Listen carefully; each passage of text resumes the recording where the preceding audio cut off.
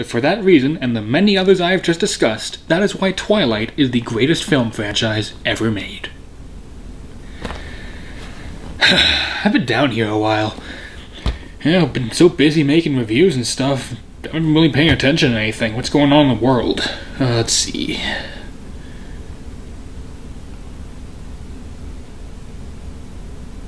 Wait, what?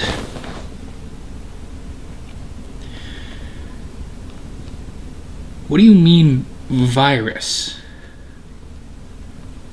Wait, there's a quarantine going on? What? What do they mean you stay in your home for 2 weeks? Like, I've been down here for months. What happened while I was gone? I mean... Wait, what? Oh, come on! Well, there's only one logical thing to do in a situation like this.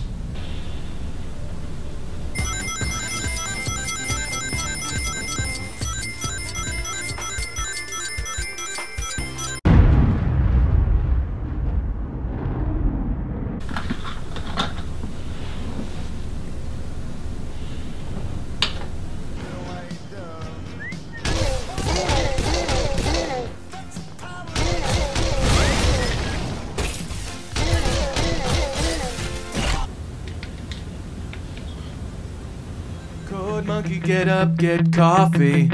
Code monkey, go to job. Code monkey, have boring meeting with boring manager Rob.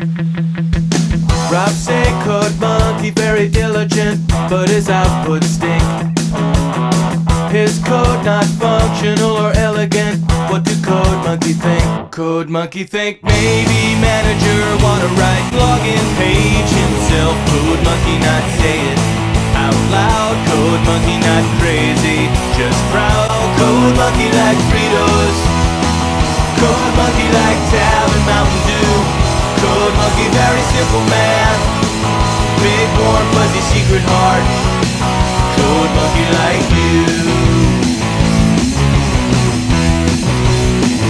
Code monkey like you.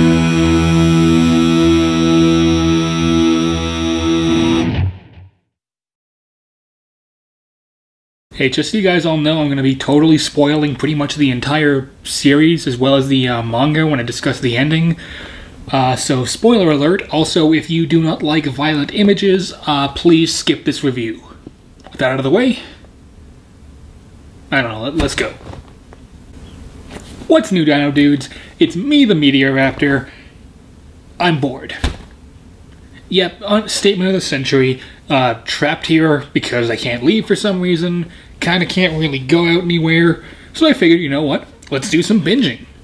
Let's find some good TV shows to watch and just power through them, because really I got nothing else to do. So I was thinking, you know, Walking Dead. Seen up to season 4, kinda lost interest. Breaking Bad, seen the whole thing. Loved it. Better Call Saul, not on Netflix, not the series I'm at, so no.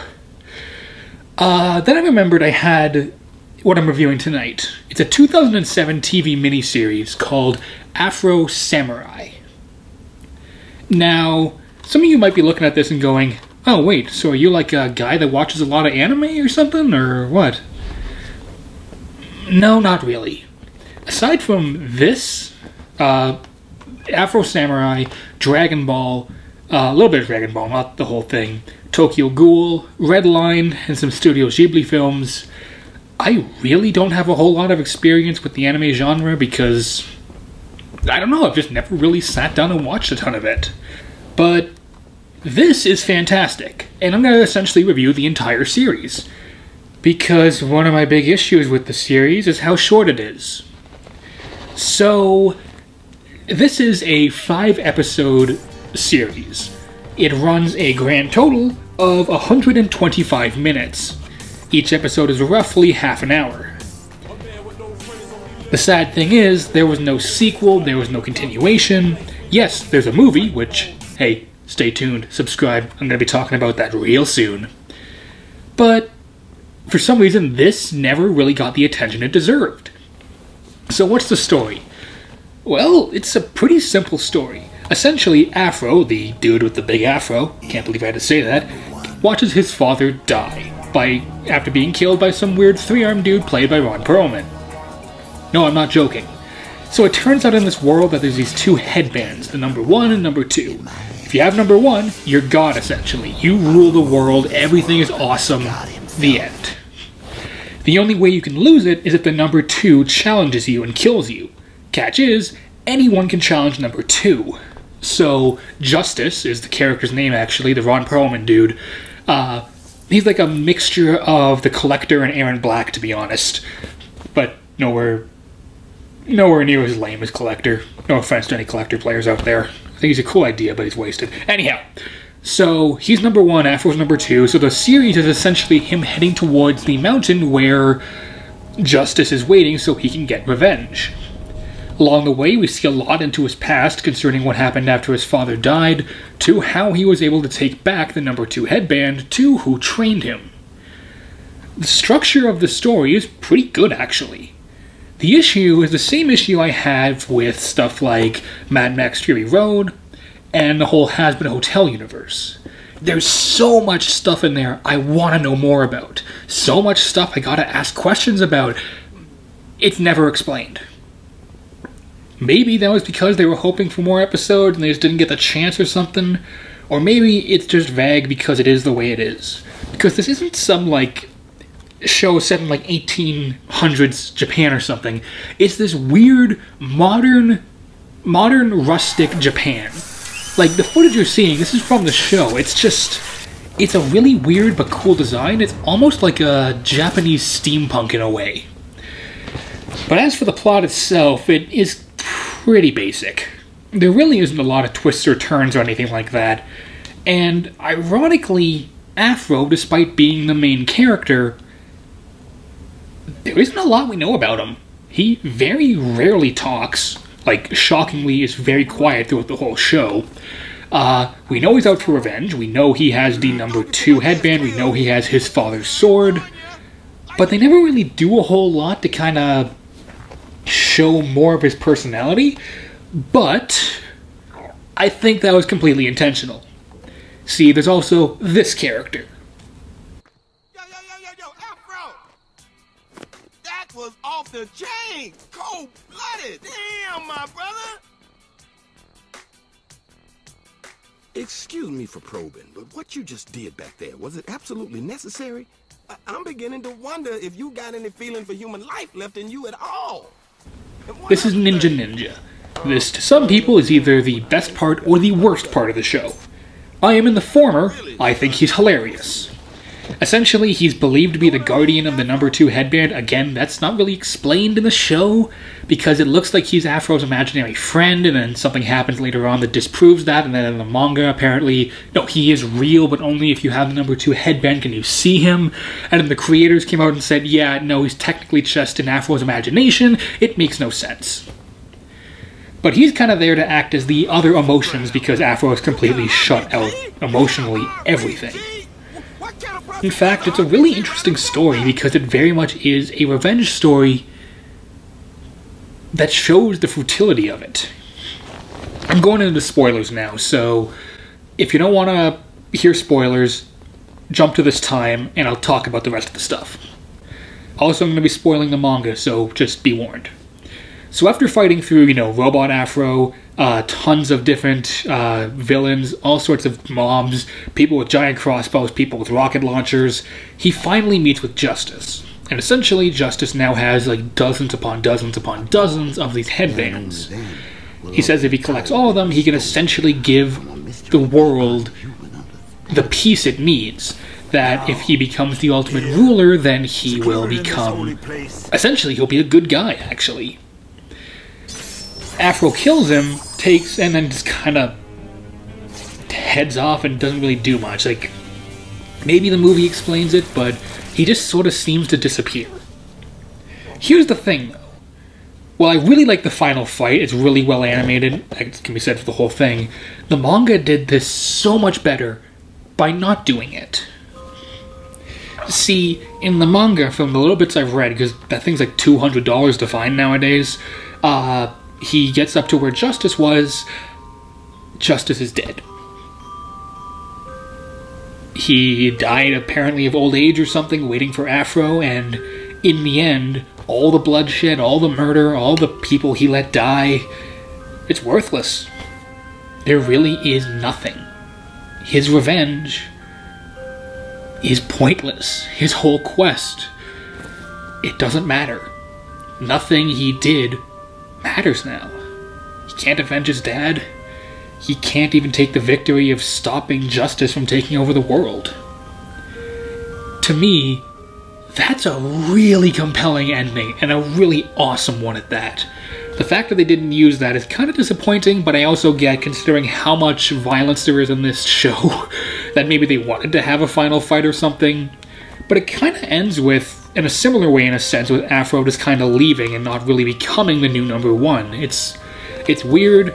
I don't really know how to explain it. I don't want to spoil everything because there is still stuff you need to watch. Okay? Welcome back, everyone. So across all 5 episodes, Afro is pretty quiet. Ninja Ninja is pretty funny, but there's still some surprisingly good emotional moments. Especially with young Afro, there's a number of scenes that really kind of get across that Afro is broken. Now, if you're thinking I'm going to go into some whole tangent about how it's a character study and a deconstruction of the whole idea of how revenge will destroy your life, no, it isn't. It isn't, unless you watch that part I was just talking about, but that's only the ending, and I'm not going to go into it again. What this show is entertainment. It knows it's a show called Afro Samurai. It has some of my favorite fight scenes I've ever seen, some of the weirdest animation I've ever seen, some of the best swordplay, some of the best fights. What I mean by weird animation is a lot of the characters have very odd designs, and they move in very bizarre movements.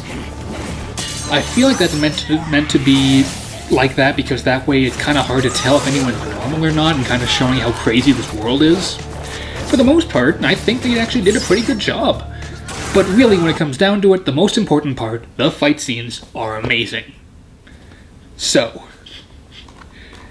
I think really at the end of the day, the writing is the show's biggest fault. But it's also one of its strongest points. Like, it's weird. The writing issues I have are very minor and minute, mainly concerning the ending and the world building, and just some unanswered questions, which I think, again, maybe they were trying to open up for a sequel, but didn't happen. Let's talk about the acting. The acting is awesome. First of all, Justice is played by Ron Perlman. I love Ron Perlman. I've met him, he's a great dude, great actor. Everything I've ever seen him in, he was great in. Including that one weird movie when he was a furry. I think it was like To Catch Bigfoot or something. I don't know, but I'm not making that up. Loved him in Hellboy. He is just a crazy, creepy, twisted dude in this movie. I love when they let Ron Perlman play villains because he has such a just twisted tone in the way he portrays them often that it really makes it creeped out, but also kind of enthralled and wanting to see more of him. And at the end, when he does his big villain speech, not much of a spoiler, you really should have seen that coming, he knocks it out of the park, especially because, kind of a spoiler here, he has a point. That's all I'm going to say, though. Now, the main star of the show is Samuel L. Jackson. He plays both main characters. And believe me, I could not tell right away that Afro was Samuel L. Jackson. The very few lines he has when he's an adult are so deep, so off of what Samuel L. Jackson tends to play. It's like someone took his Mace Windu performance and dropped it down a couple levels. It sounds awesome. And he also plays Ninja Ninja, so essentially he has to be talking to himself back and forth. And he brings a great amount of energy in with Ninja Ninja. It's honestly just... any scene he's in I really enjoy because the dude is just funny. And Samuel L. Jackson brings this bizarre, literally cartoonish energy to it, so massive thumbs up from me. The animation, like I talked about, the animation's weird. That's all I can really say, though. The animation, 90% of the time, fantastic. And the other 10%... I think it's more of a stylistic choice, and I'm not entirely sure what they were going for, so perhaps it's just me, but I feel like some of the animation could have been touched up a little bit, especially because this thing was, I believe it was made by, I don't know, Samurai Project. I don't know the company that made it, but I feel like there could have been a few touch-ups here or there, but still, not gonna complain. Animation's pretty good. Music. This is my one genuine gripe with this show. The music's fantastic, don't get me wrong, the music is great. A number of scenes, though, they use iMovie sound effects.